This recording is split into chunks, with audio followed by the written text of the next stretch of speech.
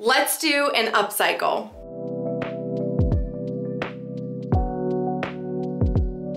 Hi, and welcome back to my craft room.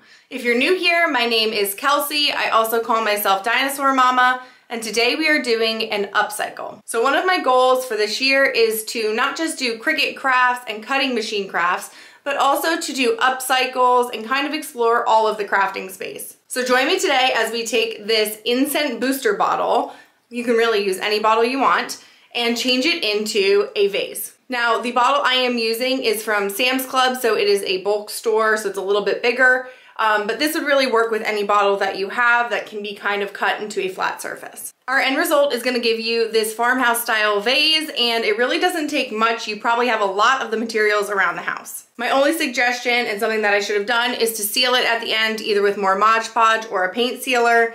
But that really also depends on the paint that you're using. You don't want it to wash off when you add in water to your vase. Let's get started. The first thing we're gonna do is remove the wrapper from this. So I used my X-Acto knife and cut a very light strip going down. I didn't want to cut into the plastic. I only wanted to cut into the wrapper. That way it was just a little bit easier to remove. From there, I started cutting, and what I should have done was marked it with a permanent marker first, or some sort of line, even like a light cut, but I just went for it and started cutting along the top of the ridges here on this. I did rinse out the bottle, but you can also just rinse out the bottle once you cut. Just please, please, please be careful while you're doing this so you do not cut your fingers. I used an X-Acto knife, and I probably should have been wearing some sort of glove to keep my fingers away. So 100% be careful while you're cutting. You can also go in with a pair of scissors after you make a small slice. It just might be a little bit wonky. So I ended up having an uneven surface, and I did attempt to sand it with some sandpaper, but it was on such an angle that it was very noticeable and I didn't like it. So what I decided to do was go and fill up the vase almost to the top with water, and then grab a permanent marker. Mine is gold. You can use whatever color you want. You can also use like a crayon if you want to. And I started marking along where that water was. And the reason I use the water is because it's going to stay pretty much level the whole way around as I spin it. And this is going to give me a nice even measurement on where to cut. I should have done this from the get-go, filled it up with water up to the point, and then marked it before I started just going in with my X-Acto, but you live and you learn, and it still turned out great at the end. So now what I did was I actually took my scissors and cut down to the point on the line where I could make little slits and then kind of fold them out and cut them off. So it was bent down.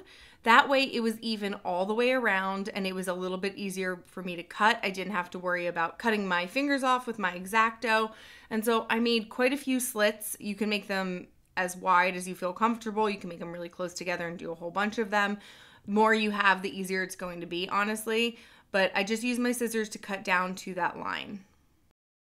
Then I was able to go in with my scissors and just start cutting those pieces off. You see they're cutting off in little rectangles, but what's great is that I know it's all even. Now I know there is a line for my permanent marker. I did not attempt to even get it off because I knew I was going to be painting my vase, so I'm not worried about that mark. I just wanted to have a nice flat surface. So now I went back in with that sandpaper. It's a low grit sandpaper, just to make sure that there weren't any like sharp little pieces sticking out along the top. You don't have to go crazy with sanding at all. So next what I did was grab some paint, and in true fashion, I thought I could just paint right on there. And at first it was actually working pretty well. I was like, oh wow, this is going to work. But as the paint started to sit for a minute, it started to separate, and I realized that it was not going to stay on the plastic. So I wiped it off and I went to my next resort, which is Mod Podge. So I am going to first Mod Podge the entire outside of the vase, and then I am going to let it dry completely and come back in with 2 coats of paint. The Mod Podge works its magic, I guess you can say, dries on and gives the paint the ability to adhere onto the vase. Also from the Mod Podge, it gives it kind of like a plaster look, so I was super happy with how this turned out.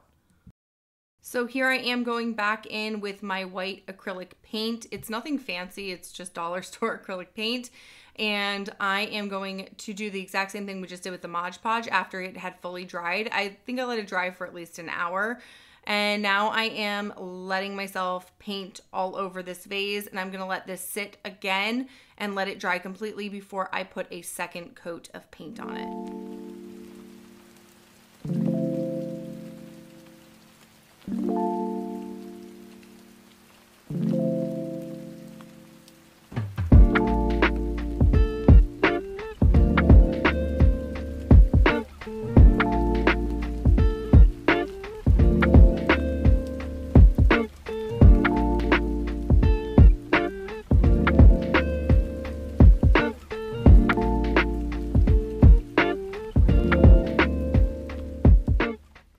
After the second coat of paint had dried, I grabbed my twine and hot glue and started to add on some twine to the top.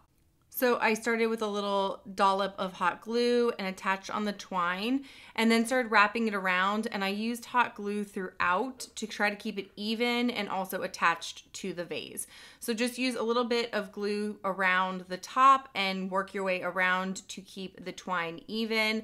And you can obviously make this as thick or thin as you want. You can use ribbon, but I really like the way the twine looks. It's kind of like a farmhouse vibe. And so I just worked my way around all the way to the top with my hot glue and my twine.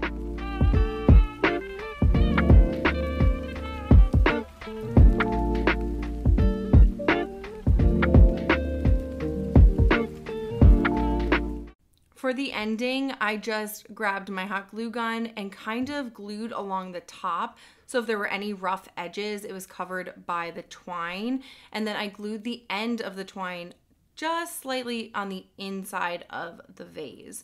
And so using the hot glue, it dried instantly. And once you have all of your twine or ribbon at the top glued into place, then your vase is ready to go. So this is a super great upcycle. You can also use this as like a cute little trash can for your desktop. You can paint it whatever color you want. There are a lot of ways to upcycle these plastic bottles rather than just recycle them. There is definitely a use for them, and I think upcycling is so fun, and I'm so excited to bring you more upcycles this year. It's one of my goals for 2024 is to reuse the things I already have in my house and create something new and beautiful with them. And here is our final vase. Thank you so much for joining me as we upcycled our incense washer bottle into a farmhouse style vase. If you enjoyed this craft tutorial, this upcycle tutorial, then please don't forget to give it a big thumbs up. It helps me so much.